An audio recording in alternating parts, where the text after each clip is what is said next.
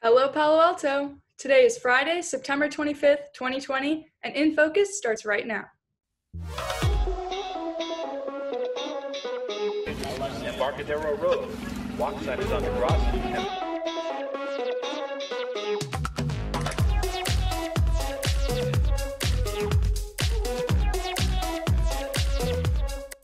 Welcome to InFocus. I'm Lulu Gaither. Let's get started with today's show.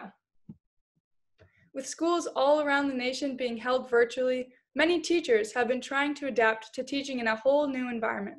InFocus reporter Ben Papp talked with Palo Alto teachers to see how their lesson plans have changed. Welcome back, Pally. Still want to be back in swing, but not like ever before. Distance learning has made the return of the previous semester, forcing teachers to adapt to an entirely new teaching environment with no one present. We went and collected some of their thoughts to get an idea of their often overlooked struggles and how they're planning to deal with them this year. After only a couple weeks in so far, changes have become very apparent, for better and for worse. Everything that I need to do takes so much longer. Just for example, you guys turned in those quizzes, right? And normally I could walk around and check your work on a problem like that, the one problem, in 15 minutes in a classroom. Whereas I think it took me 2 hours a class to go through those quizzes. And I wanted to teach from the classroom because it just gives me a feeling that I'm teaching. And so I was a little bit worried about how am I going to interact with kids who are on my screen instead of in person. So the first week was just weird. That said, there's some positives to it, right? Like I'm definitely developing some stuff in my curriculum that I've kind of wanted to do for years, but never have time, and now I'm forced to. And so it'll be nice to have that going forward.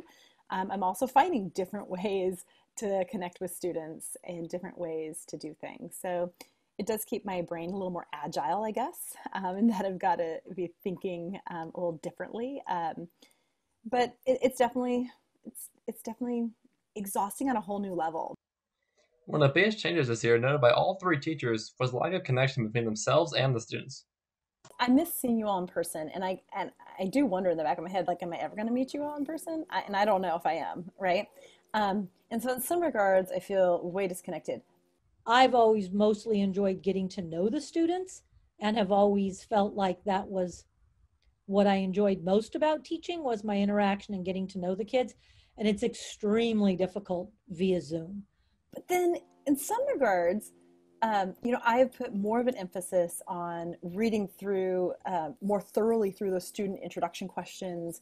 The video intros were fantastically helpful for me. And, I've never had a desire to peek into students' home life, but there is something to be said about I see your workspaces. So I can't say for sure that my connection with students is worse right now, but it's definitely different.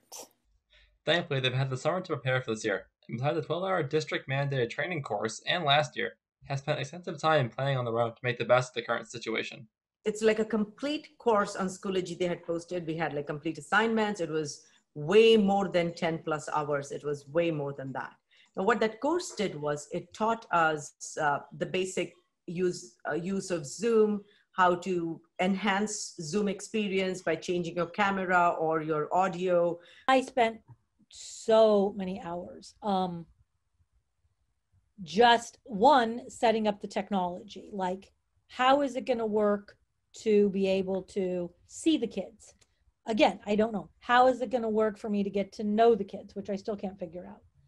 Unfortunately, the situation doesn't look to be changing anytime soon, but improvements are coming in the near future. Schedule changes regarding Mondays are already underway, and the district finally opened up to teachers and staff comments. For now, continue to work hard and persevere through these trying times. For InFocus, I'm Benjamin Papp.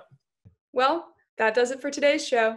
Be sure to check out our website, subscribe to our YouTube channel to watch previous content, follow us on Instagram to engage with our content, and Twitter for updates and breaking news. Until next time, I'm Lulu Gaither, and this has been InFocus.